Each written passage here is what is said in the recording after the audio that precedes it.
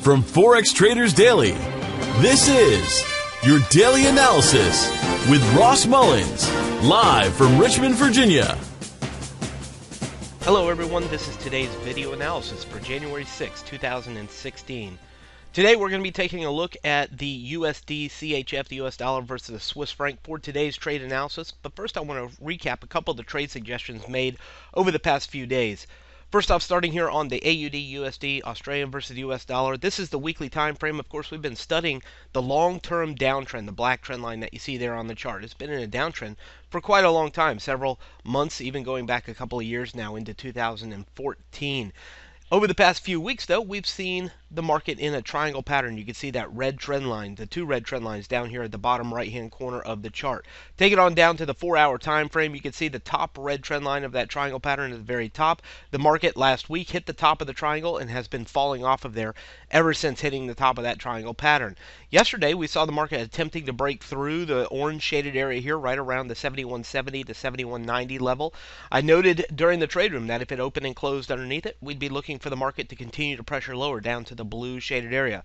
Once it opened and closed underneath it, the rally back into 7170 was the opportunity to get in on a sell here on the Australian dollar, and you can see now we have seen a significant fall off of that 7170 level all the way back down. We've seen over 100 pips now on the trade. That trade for me has been closed out at the 100 pip mark, so I hope that you are able to manage profit if you're still holding sells on the Australian dollar. We'll look for a continuation through the 70 level. 70 is the bottom of the blue shaded area.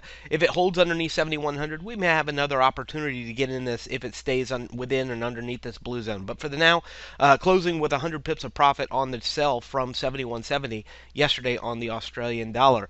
Another trade that we were looking at yesterday is the US Canadian, the US CAD. We were looking for an open and close above the green shaded area, 1.3975. If it stayed above there, open and close, the post that I put out there for members yesterday, an open and close, a buy on a dip to 39.75 was the opportunity. And as you can see, it took a dip back down here, 39.75, and now we've seen the market move up over 100 pips on this pair as well. So both currency pairs, Australian dollar and US CAD, closing out with over 100 pips of profit on both of those currencies. So hopefully you were able to take advantage of both of those. And earlier on in the week, we were taking sells on the US yen. That one continues to be bearish. Let me see if I can get it back down here where we can see this. Back over to current time on the 4-hour time frame. We've been taking sells into the blue shaded area earlier on this week, have been capitalized on profit as it hit the green shaded area. That trade also has been closed out as it hit the bottom of the green zone, closing us out with our profit from the blue zone, which was up here into the 119.50 level, down into the green zone. We can see 85 to 90 pips, even approaching that 100 pip mark down here for the US yen. So 3 trades this week also hitting the 100 pip mark on those entries. Now moving on over to the USD CHF, US dollar versus the Swiss franc. Of course, we've been studying the previous uptrend, the downtrend over the past few weeks, stuck inside this congestion, this black box over the past few weeks prior to the holiday mode. Let's take it on down to the 4-hour time frame. We can see that currently we're sitting above this green shaded area. We broke above the parity level, the pink zone, found congestion, dip, and breakout. We found congestion here above the green zone. I've actually adjusted that a little yesterday from the trade room. It currently sits at 1.0070 down to 0055. That's the green shaded area here.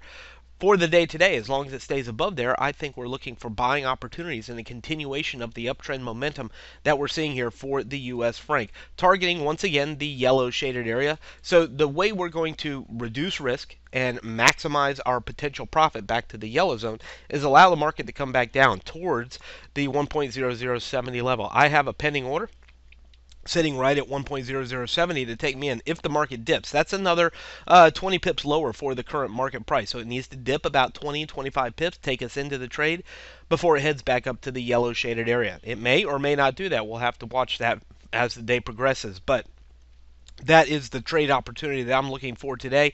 If it breaks under the green zone, of course, I'll be out of it. I want to put my stop loss underneath the 0050 level or so, because if it breaks the green zone, I don't want to stay in it too long, likely heading on back down towards the parity level in the pink shaded area if it does that. So watching for the market to stay above the 50 to 70 level, targeting back to the 10125 to 50 level. That's the yellow zone. Of course, if we can break above that yellow shaded area, we'll look for a continuation of the uptrend pattern all the way back up here into the 1.0200 level, the orange shaded area at the very top of the chart. So in the direction of the trend, in the direction of the momentum, breaking through the 50% of the previous downtrend range, we're looking for the next Fibonacci levels, the next resistance level to be reached at 1.0125 for the US franc. From Forex Traders Daily, this has been your daily analysis with Ross Mullins. If you would like to get Ross's analysis on all the currency pairs he's watching and all the trades he takes today, join him in his live trade room by clicking on the link below. Please leave any comments you have about today's video in the comments section below.